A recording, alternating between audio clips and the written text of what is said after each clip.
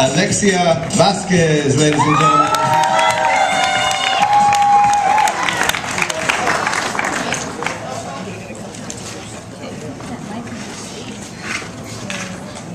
I didn't have to run across the border to know that as much as I love her, America does not love me back. And as much as I want to succeed, she won't let me. I was planted like many sunflower seeds in the soils of Obregón, Sonora. I began to sprout for 8 short years. My father was a migrant farm worker, picking onions and grapes like Cesar Chavez. My mother left her job to take care of 3 girls. Inquietas éramos todas, fighting for toys, food, anything our distraction caught. After 5 months without my father around, he came back to tell us he was jobless and wasn't paid for the work he did. Not even blooming yet, I was pulled from my roots and carried up north of the border. Held in a dirty old pot, my mother figured an American diploma would fit her well with her toilet cleaning job and a sense of loneliness. I remember I cried the first day of 3rd grade. Eyes of all colors followed me as the teacher's hand signals grew impatient. All this for telling me where to sit. I remember being bullied in middle school by 2 girls. One was Macy, the other Francine. They would laugh when they threw their fists towards me and watch me flinch. They would call me names like Guacha. They were both Native American of tribes who danced like the fariseos on the empty sand roads of Sonora. I remember I was the most difficult to bully since I didn't know English. I would simply study and keep my grades up.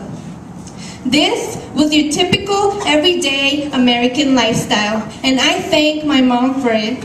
But now that I'm older, I dream of becoming one of those people, you know, the ones you see talking on their Bluetooth, meeting at Starbucks, and brag about success. Do you know what it feels to be labeled alien? Well, do you? It feels as heavy as the chains hanging from my wrists. It feels like the weights the slipknot carries every day. The moment where you're forced by law to sit next to a sign that says colored.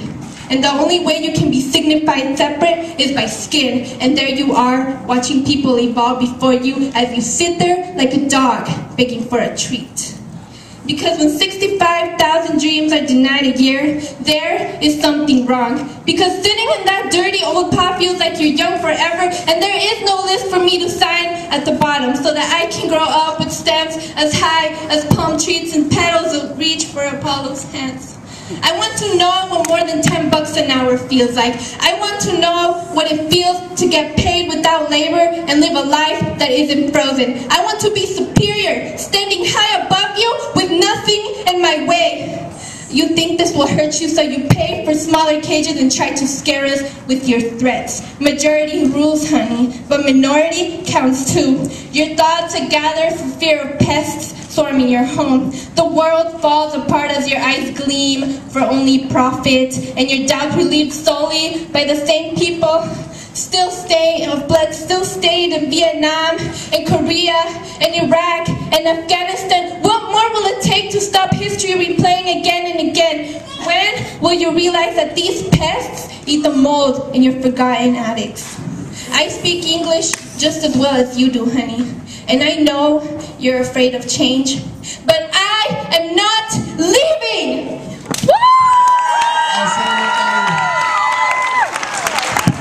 Make it for Alexia Vasquez, ladies and gentlemen. That's Alexia right there.